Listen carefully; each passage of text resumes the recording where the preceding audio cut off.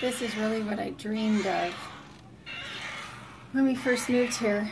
It used to be this rocky, horrible, dry... Hey guys, so I wanted to walk you through how I prep on a daily basis because I feel like I am someone who over prepares, and the last couple of years I've worked really hard on not living my life worried about disasters or hardships, but instead to look at my daily life and say, what could I do to make my daily life healthier and happier and more abundant?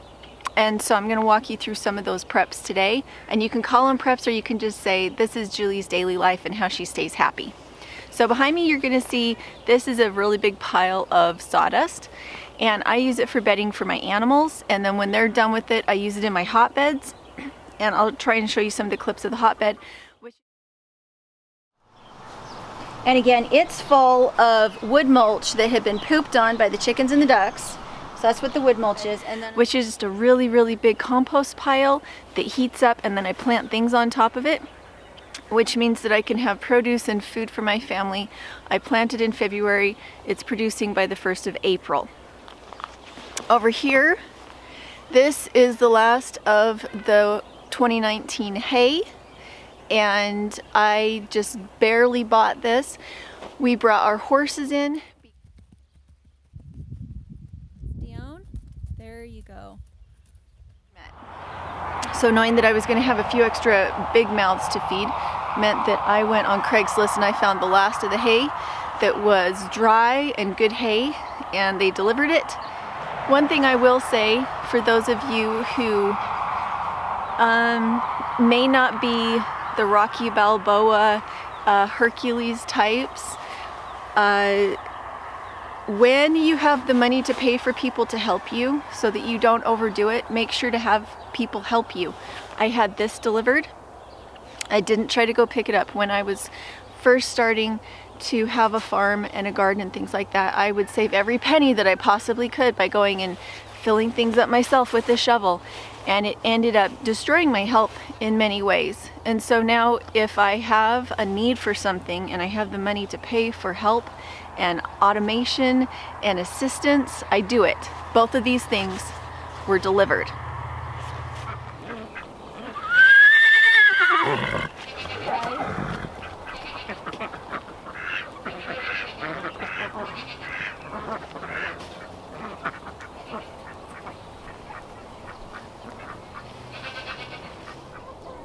As you can hear, we have many sources of manure, and a lot of those animals are more useful to us currently than horses.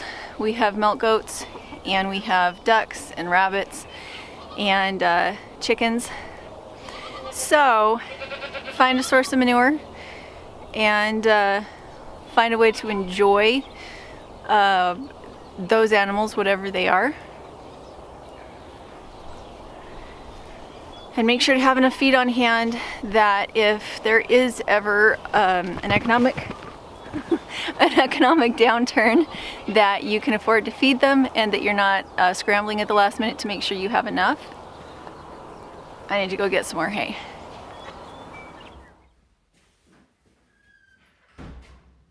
Area. Come on. This is my greenhouse, and we had to get a particular kind of greenhouse because the wind in our area is called a tough greenhouse with a T-U-F-F. And we've had it for 5 years now, and the plastic is finally giving out, so part of my preps have been to order new plastic. This will see us through the rest of the growing season this year, but I wanted to make sure I had on hand plastic for next year so that I'm not scrambling at the last minute if there's issues with supply lines.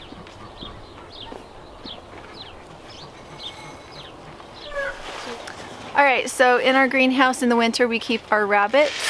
This is our one mama. We had all young does this year. No mature breeding does until recently. And we kind of tested and trialed and saw how each one did and kept our favorites and then sold the others. The reason for this is I don't want to hoard animals. Animals need to be well fed and well taken care of in order to be able to produce well. So if you have more animals than you can afford to feed, they're not really filling your freezer. What they're doing is they're a strain on you, they're a strain on your budget. And I think when we don't limit our numbers down to what we can economically and physically care for well, it affects our health. They're on the wire. But they're surrounded by. All right, this is our new batch, and I really don't like that they're not in a box. Even though they have really full little bellies, what you want to see in a baby is a really full little belly. It means mama is feeding them.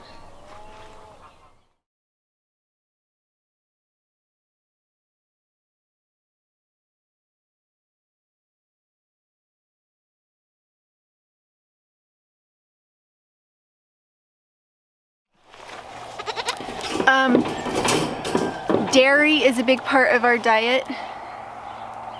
Something sounds like it's touching. Dairy is a big part of our diet, so we have goats. I was raised with cows and goats when I was a kid, and it was hard to feel like you could justify the difference in feed cost and the cost to buy the animal and that kind of thing. And then you have to have the trailers to get them to the vet and to the bull, whereas with goats, if I really have to, I can stick them in the back of a minivan.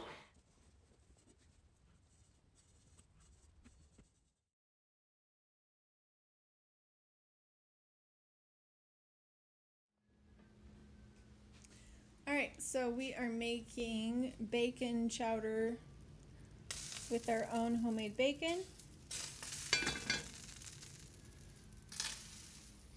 The fire's going. Actually, usually I have our little fan, but you can also just use a conventional fan.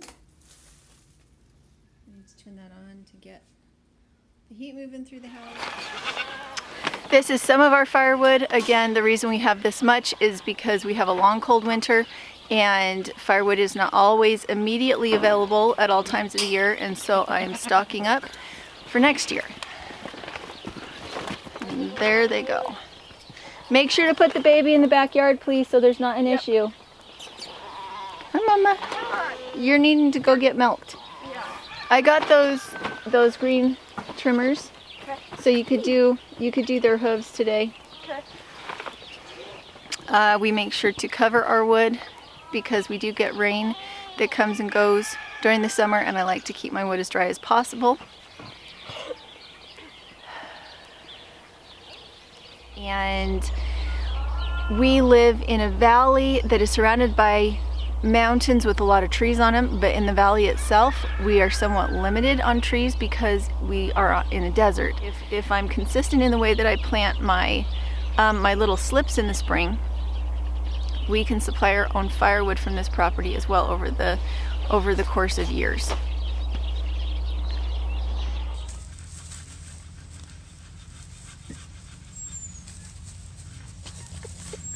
Slip in.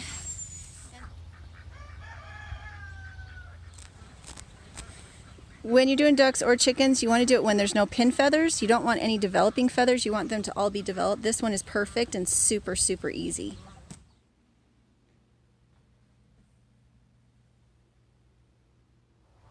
In our backyard, we do deep mulch. And one thing that kind of turns people off to homesteading is that it makes your place look like a farm. And that's just part of life if you're going to produce your own food. Many times it will be untidy, especially if you have children that you're teaching. You're going to have compost that doesn't make it into the compost bin. And that's just kind of part of what happens.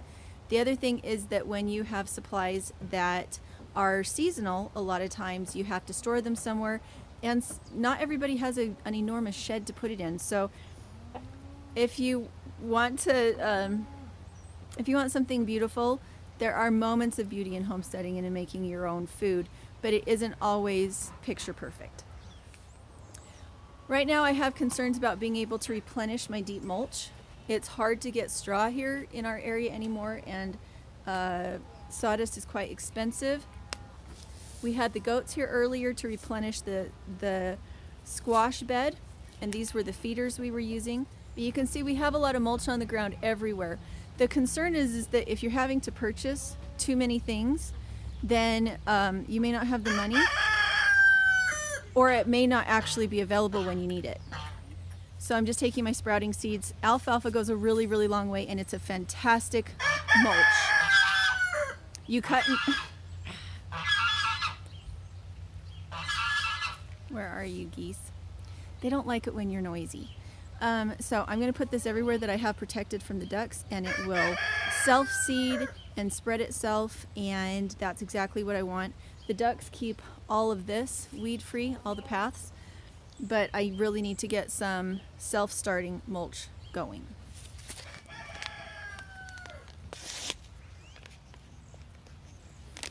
Again, I don't want to put this anywhere that the chickens or the ducks can get into it. The reason being, they will scratch it up and eat the roots as it comes up, so it needs to be protected.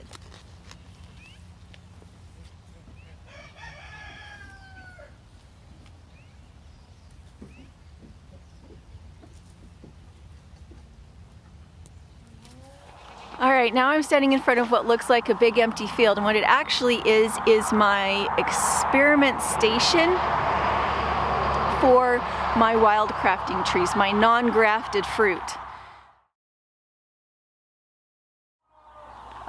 These bushes here that you can't really see that look like twigs have never really taken off, and they have been here for 6 years. They never really took off. And back there, I'll show you in just a second the ones that I planted at the same time that did take off, and I'll explain to you what I did differently between them.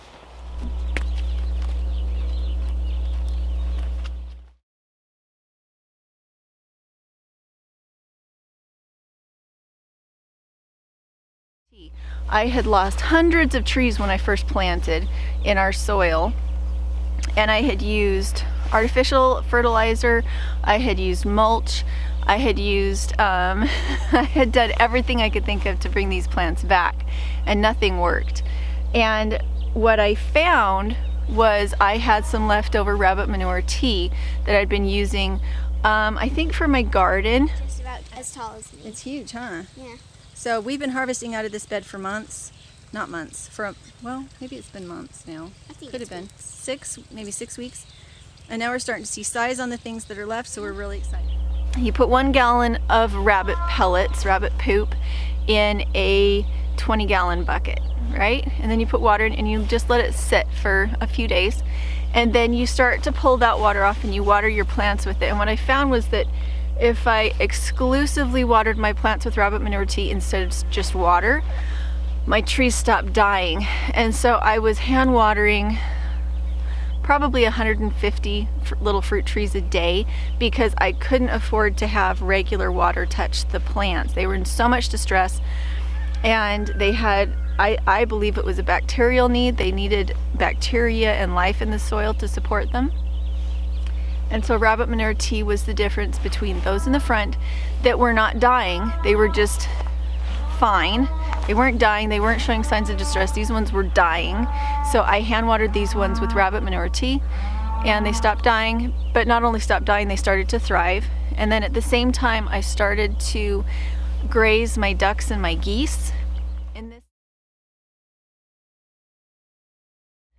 in this space. And it kept the weeds down, and it added fertility to the soil.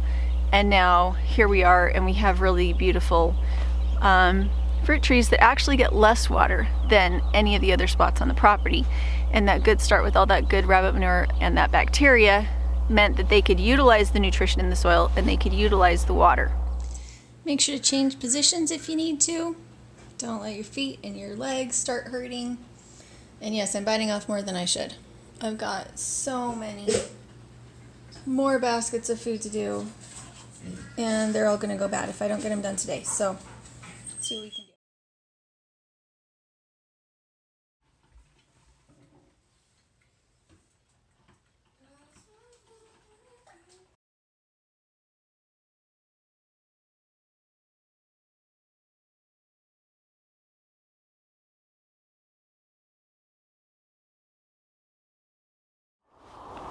So these are Italian prunes, these two. And then I have my peach there. And then in the back of the house, I have many, many more. They are all grafted. I got them from a local nursery and they were very expensive. I think they were $50 a piece, and that was 8 or 9 years ago. And the reason that I got them grafted is because they give predictable fruit. They also came with a warranty, so that if they didn't make it the first year, I could get a refund or a new tree. One of the things I did to guarantee that my trees were healthy was that I planted fava beans at their base when I planted them. And the reason that I did that was to add nitrogen to the soil, but also to have an indicator plant that would tell me if my plants were in distress. If I plant something at the base and that thing starts to yellow or brown or turn black, I know that my tree is very shortly going to be in distress too. So I change what I'm doing depending on that indicator plant.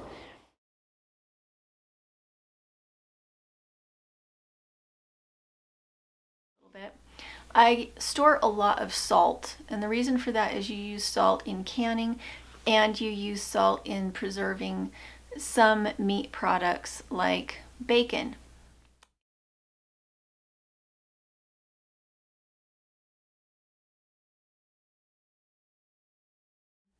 You can use it for so many different things. If you don't have salt, you can't make kimchi. If you don't have salt, you cannot make sauerkraut. And I think that's very important. They're getting big.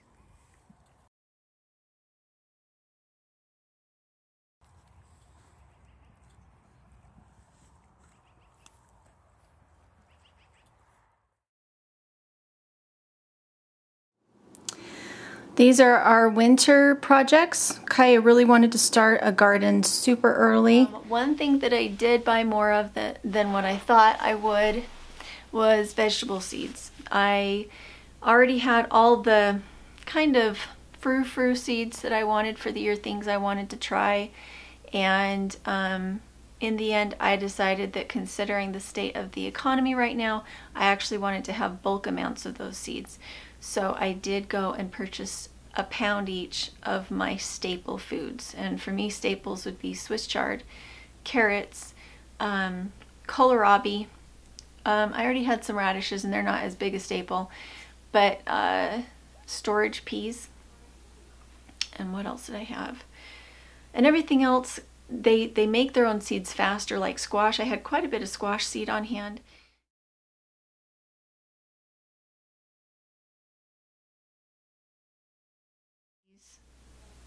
I already had quite a few beans, and for the most part, if you're buying pinto beans or black beans from the grocery store, those will sprout as long as they're not too old. So I've got lots and lots of black beans that I can just go plunk in the ground and they'll grow just fine. Morning guys. So this is the rabbit food bed so far. I'd really like to plant this in February, but we weren't here in February.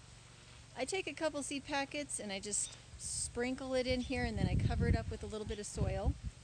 And then as we go along through the year, I just go in and I thin it so that as they get bigger, they have enough space. And I do radishes, I do greens, we have some Chinese, cabbage, and other types of things. And I just go in through and thin, and we thin and we eat it too. But this is what it looks like, and it has been through 3 really good frosts now, and it's doing just fine. I love hotbeds because they keep things just a little bit warmer.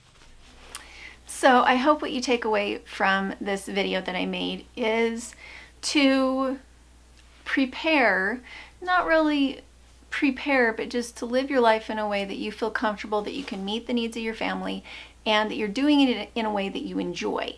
That the animals that you choose to keep are animals that you enjoy keeping.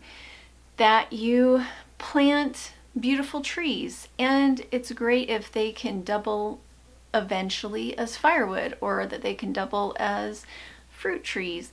I think it just takes a little bit more thought, but I really want to point out that it shouldn't be a fear thing. It shouldn't be a burden on your family's financial resources. Do it a little bit at a time. You don't have to have 50 acres in order to be able to create a lot of food. Again, we're on an 1.5 acres, and most of that I don't even grow on. Most of that the goats graze, and a very small portion of my property is actually in intensive food production. That's just in my backyard. Okay, this is our not very fancy old compost pile. But I haven't planted anything here yet because I want to be able to harvest the compost while I need it. So I do have some little willow. These are willows that want to come up from the living fence, so that's what those are, but they're not seeds, they are roots that have come over from the living fence.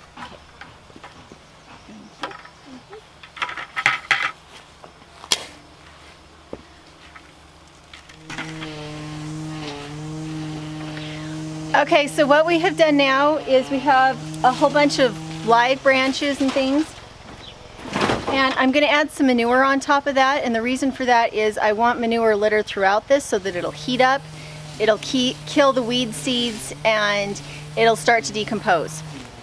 The manure that I'm using is just from the goat barn, and it is just straw and goat manure, and it's been sitting there for a few years. Some of it will be fresher than other, and we're just going to go ahead and sprinkle it in like seasoning.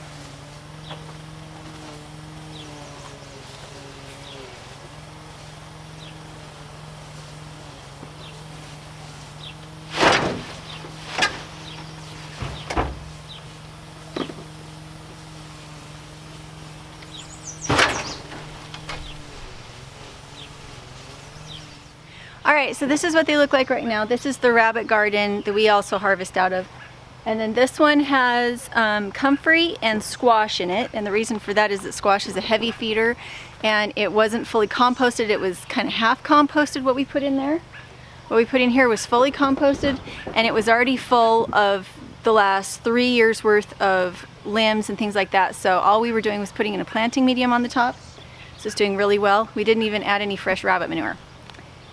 The far one has been in for a week and it's still sinking. So we're going to add another layer of straw, we're going to water it down, and then we're going to see if we can put some, maybe, I don't know what we're going to put in it, we'll see. But this one's doing well. It keeps having squash that were, what's the word? They're coming up on their own. They were in the compost that wasn't fully composted, so they keep sprouting, but we keep freezing, so they keep dying. So we have more summer squash coming up. They're trying. We've replanted some. We're going to put some from the nursery in, and we're going to keep a closer eye on that frost warning.